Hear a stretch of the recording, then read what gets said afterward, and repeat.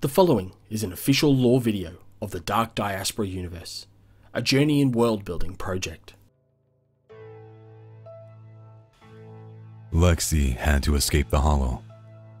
Her entire life had been defined by roughly hewn stone walls, low ceilings, cramped spaces, and stale recycled air. She chastised herself for being so naive to think that this was all that life had to offer. The bullying, the fear, the starvation, the pain. She had accepted it all. Yet, an impending forced marriage to a delusional leader of a misguided post-apocalypse cult lifted the veil from her eyes. In recent months, she had spent much of her time listening. The tunnels were full of nooks and crannies, perfect for stealthy subterfuge to spy on the leader and elders of the Hollow's keepers. It seemed claims made by the leader that the residents of the Hollow were the last of humanity were patiently false. In fact, there were apparently hundreds of thousands of people on this very planet, called Corrix, and hundreds of millions spread across a vast swath of the galaxy. She had also discovered that the periodic shaking that the tunnels experience once every 7 weeks were not attempts by some great evil to root them out, as had been claimed. Instead, there was something called a floating processor platform that maintained a meandering route across the world which would periodically float above the Hollow. She did hear talk of something called the Slime, a vast primordial oozing creature that covered the entire surface and consumed everything it touched. At first, she thought this was another ruse designed to keep her and the other residents contained within the Hollow's tunnels. But the fear and the voices of the leader and the elders, when confronted by the threat of something called a slime steep, convinced her that that particular tale was real. The day arrived of her planned escape, and she hopped up from her small cot after a sleepless night of anticipation.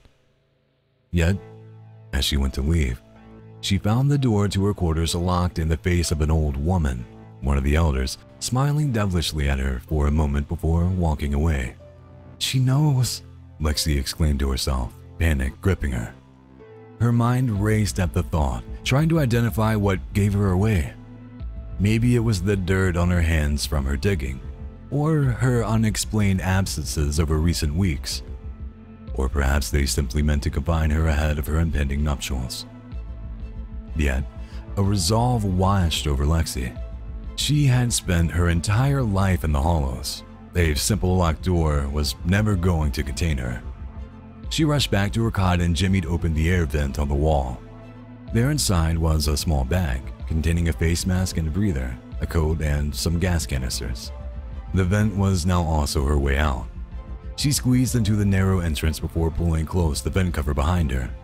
It was tight, but her lithe and undernourished form moved easily enough. She crawled like she had when she was a child. Her memories of the vent network flooded back into her mind, and soon she found herself looking down into a storage room from the ceiling above. Just then, an obnoxious alarm began to echo throughout the Hollows. Her escape from the quarters had been noted. No doubt she was now being hunted. She kicked open the ceiling vent and dropped into the storage room, moving behind a set of boxes that hid in a narrow tunnel of earth and rock she had carved out with rudimentary tools in her hands. The tunnel, 15 feet long, bridged a gap to a metallic entry shaft that she had uncovered during her spying.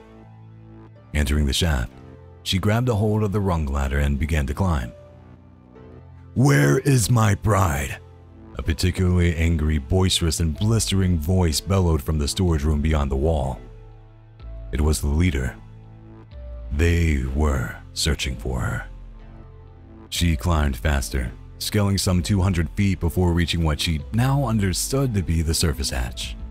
Immediately donning her breathing mask and sliding her slender arms into the jacket, she retrieved the gas cartridges and slid them one by one into a series of openings in the hatch. She glanced down as intrusive torchlight beams suddenly carved through the deep dark of the bottom of the shaft. The heavy footballs on metal rung ladders vibrated through her hands.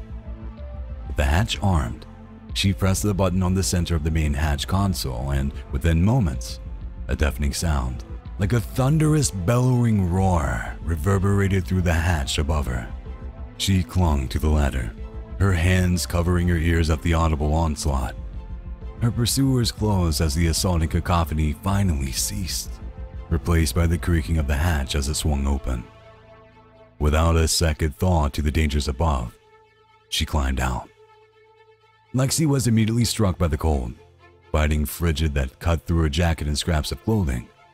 She stood there for a moment, shivering violently as she gazed at the expansive landscape and vibrant iridescent nebula and star-filled sky above her.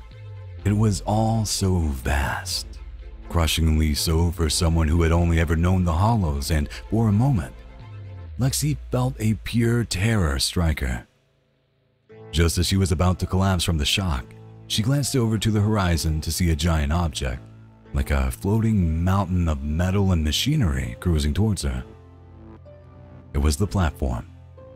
She reached into her bag and withdrew the final item in her arsenal, a flare gun, aiming it into the air and firing.